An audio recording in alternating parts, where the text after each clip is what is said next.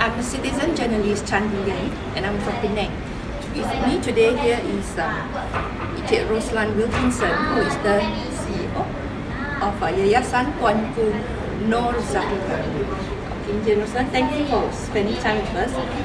Can you explain to us what is this Songket? The Songket project. Well, the Songket project first came about, was the brainchild of Her Majesty Sri Budaya Permaisuri Tuanku Nur Zahirah, was to save the Songket industry. Basically, there were three key points.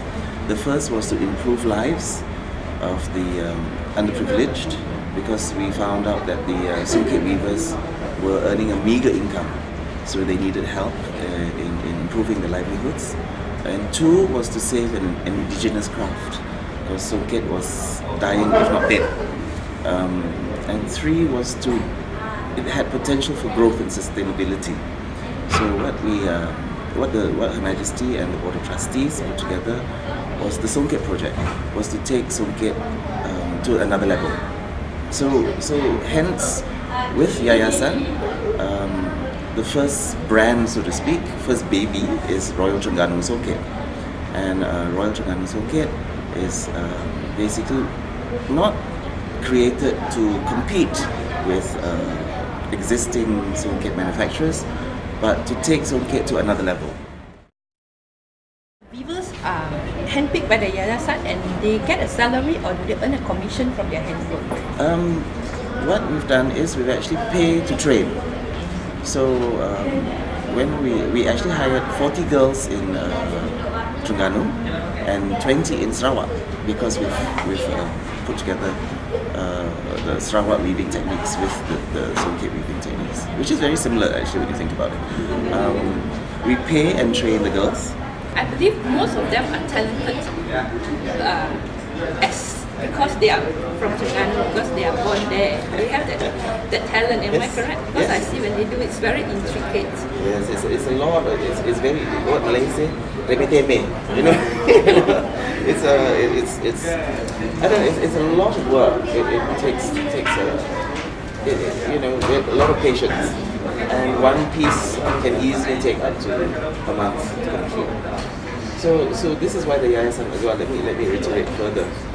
Was the single mothers project, because we realized there's an area in Terengganu called Kampung Pasir Panjang, where there are about 18 to 25 women who are single mothers. You know, the husbands have passed away or is Songket weaving, and they underprivileged women, and they only earn by product.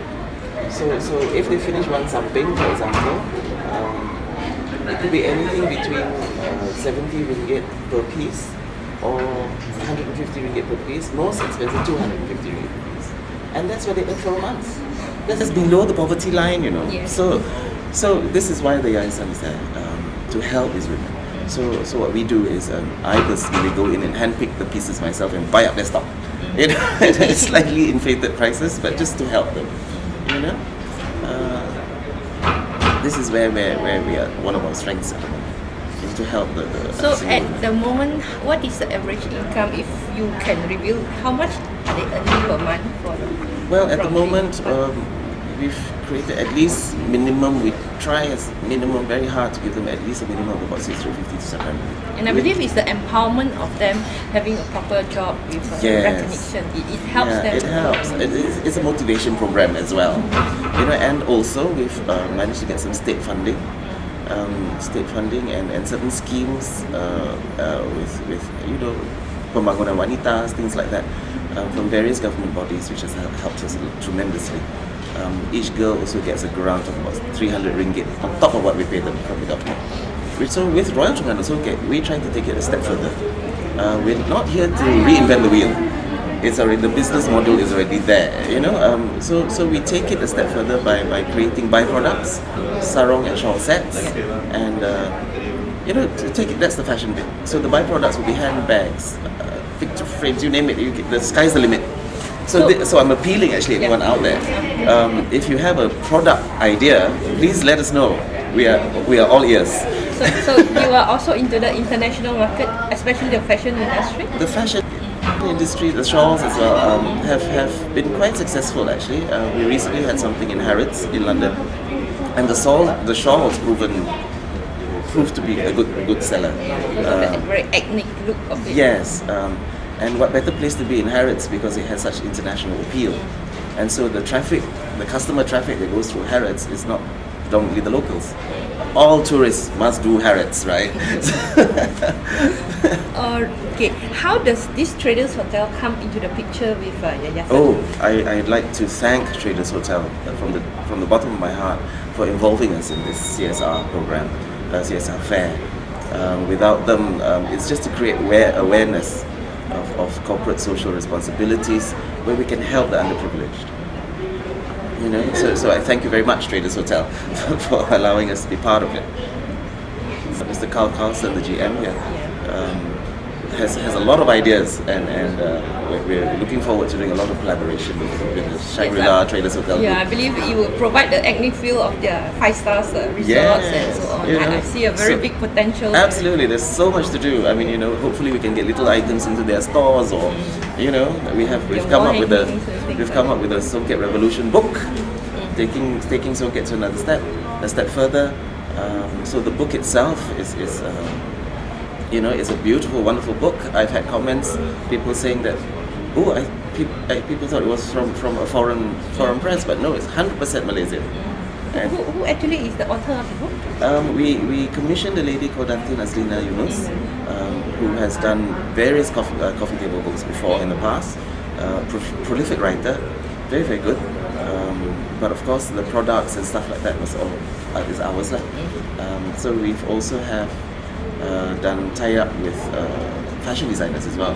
So as you can see some pieces around here in the room, you know. Yeah, it's a lot of collaboration that we do. So we're open to ideas. We're all ears. If anyone's got any ideas out there, let us know.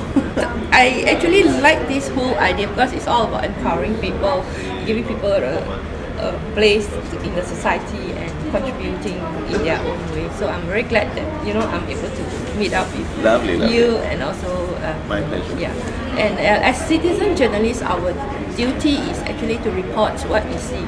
And unlike mainstream media, our news is about people, about the underprivileged and so on. So this come to me when it says you are actually hiring single mothers and so on. So it fits into our focus very well. Yeah. So we're gelling well here. Yeah. So, wonderful, thank you. I mean, we need all the support we can get.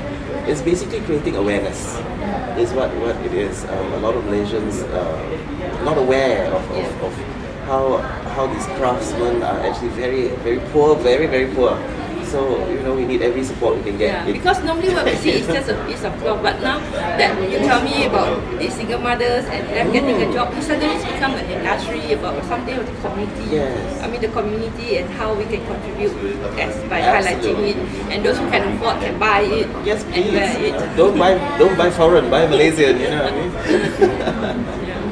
So thanks a lot. My pleasure. My absolute pleasure. Anytime. Here I would like to express our thanks to Mr. Carl Carlson, the General Manager, and Ms. Elaine Chong, the Communication Manager of Traders Hotel, for giving Citizen Journalism Malaysia the opportunity to document this event.